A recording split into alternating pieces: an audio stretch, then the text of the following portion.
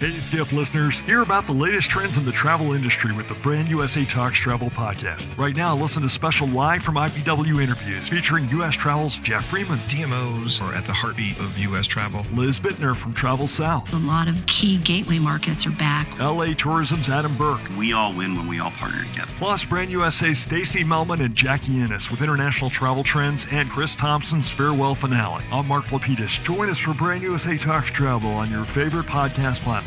Brand USA Talks Travel. Good morning from Skift. For daily updates in your inbox, subscribe to the Skift Daily newsletter at skift.com/daily. It's Thursday, June 20th, 2024, and now here's what you need to know about the business of travel today.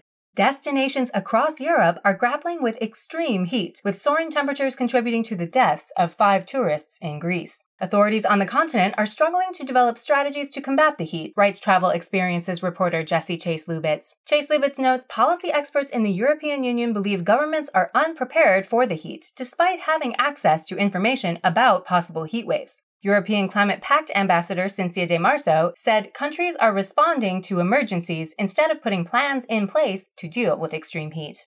The World Meteorological Organization released data recently showing that 5 of the most severe heat waves since 1950 took place in just the past 3 years. Next, a large number of Asian sports fans have traveled to Europe for the Euro 2024, the continent's soccer championships, reports Asia editor Peden Jomabutia. Online travel company Trip.com Group reported a 125% increase in bookings to Germany from Asian tourists. Bookings from Chinese tourists have registered the largest jump, 132%. A Trip.com executive cited a growing Asian middle class with disposable income as one reason Asian fans are interested in traveling to Germany for the tournament.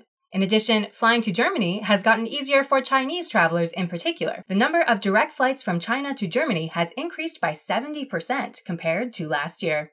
Finally, JetBlue is making a big change to its baggage policy. From September, the airline will allow all passengers, even those on the most restrictive Blue Basic fare, to bring carry-on bags for no extra charge. Airlines editor Gordon Smith gets into the impact. The policy changes bring JetBlue in line with most of its peers. American, Delta, Southwest, and Alaska all allow free carry-on bags, plus a smaller under-seat personal item, across all fare categories. The move leaves United Airlines as the only major U.S. network carrier to charge its basic economy passengers for a carry-on. Come September, United will find itself squeezed on 2 fronts. Along with all of its more upscale counterparts offering complimentary carry-ons as standard, even ultra-low-cost airlines are making big customer service improvements. For more travel stories and deep dives into the latest trends, head to skift.com. To find these stories and more insight into the business of travel, subscribe to the Skift Daily newsletter at skift.com/daily.